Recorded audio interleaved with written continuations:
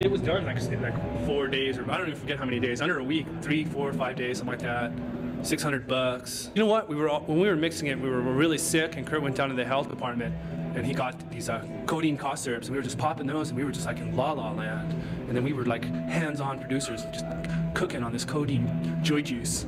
I think it had a big effect on how that record turned out. That's the honest truth.